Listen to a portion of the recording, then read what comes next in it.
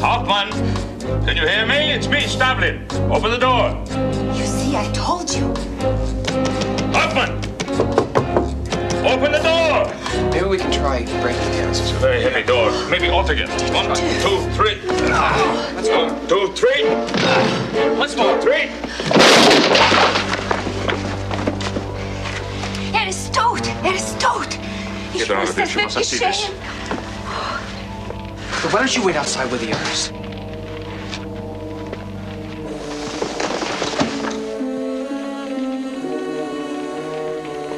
Frank.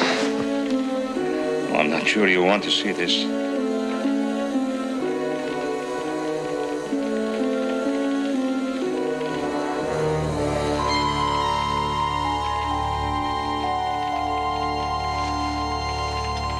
He's alive. I will call an ambulance. Please touch nothing. Nothing at all.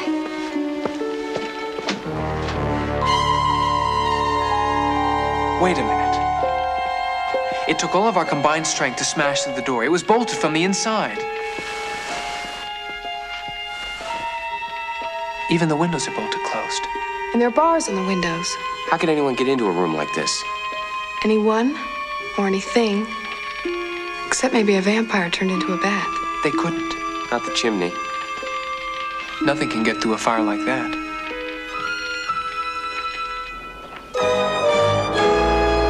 Mr. Troy, you're under arrest.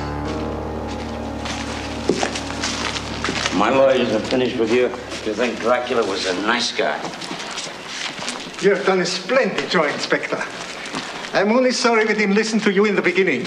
What is it they say about a prophet in his own backyard, huh? Very true. Yeah. Well, let's get on with it. Hey, wait a minute. You're arresting Allison Troy? That's crazy. Maybe the inspector knows more than we do. You yourself led us to the burglary tools, and the rest fell into place. What do you mean by the rest? We found the floor plan to the Louvre Museum in Paris in the trunk of Mr. Troy's Rolls-Royce. Well, then they must have been planted there. What do you mean? Last night during the concert, I checked Allison's car personally. The band's, too. Maybe I shouldn't have done it, but you guys were checking the hotel rooms. I thought we should cover all the bases. At any rate, there were no plans. Well, if it wasn't there last night, then it shouldn't have been there this morning, unless it was planted. Like the burglary tools. I kept an eye on Allison and the manager all night. They never left here. You better listen to him, General. Otherwise, they turn this town into a hole in the map. Dummy, put your money in trampoline centers. Do a TV special in Transylvania. Well, what's it going to be, Big Shot? Are you ready to admit you're wrong?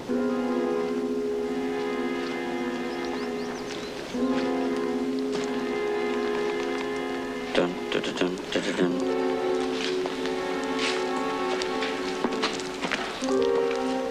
Inspector, if there's the slightest chance, we couldn't afford litigation of this sort. Inspector, there's got to be a connection between the robberies and the assaults on Mr. Berger, my father, and the mayor. Especially in light of the planted evidence. I agree. There's no way in the world anyone could have gotten into that room last night. What is it, Hans? My friend, you realize there's only one alternative. Only that some supernatural force. No supernatural force. Only a diabolical mind. Whose? What is it? Say it. If no one could get into that room to incapacitate the mayor.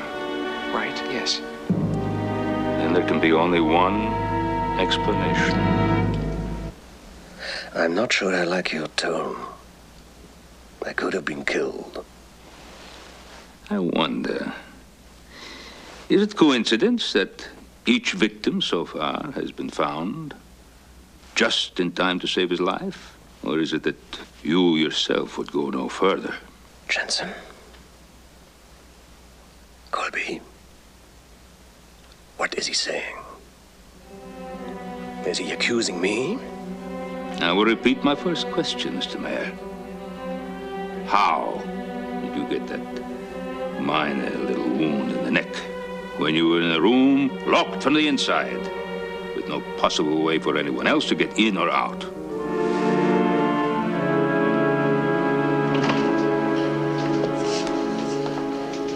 he say? Did he have an explanation? What explanation could he have? Only one person could have inflicted that wound on the mayor. The mayor himself. He's under technical arrest. But why? Why would he do it? It seems that our mayor had political aspirations beyond our tired little village. Oh, Hans, we will need someone the town can stand behind to fill his shoes. Yes, we will. Hans, will you consider it? I? I have no political ambitions, no. Precisely why you're the only logical choice. You, who have never sought the office, are the only one to fill it without it appearing. Oh. I will do as the council wishes. Good. Come, Tetzel.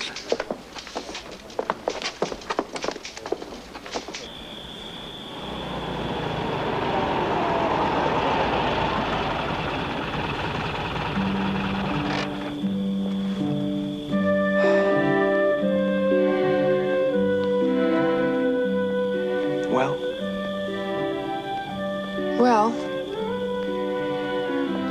Dynamite dialogue.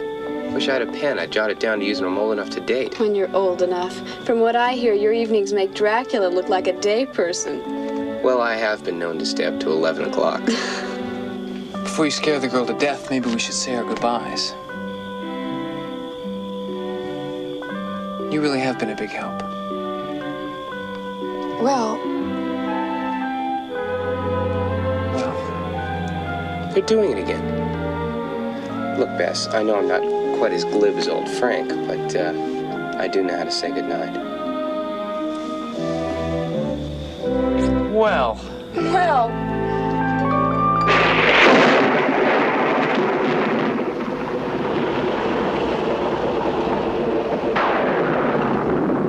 What are we doing back here? Joe, Dad would want us to follow through. The case means a lot to him, and he's not out of the woods yet. Neither are we. What are you talking about? The case is closed. Is it?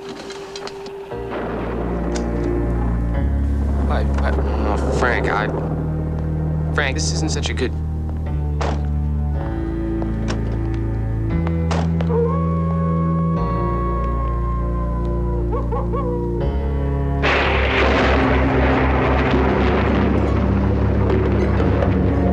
Come on, Joe. Oh, Frank, Come on! What, do you want to turn back? Can I? No.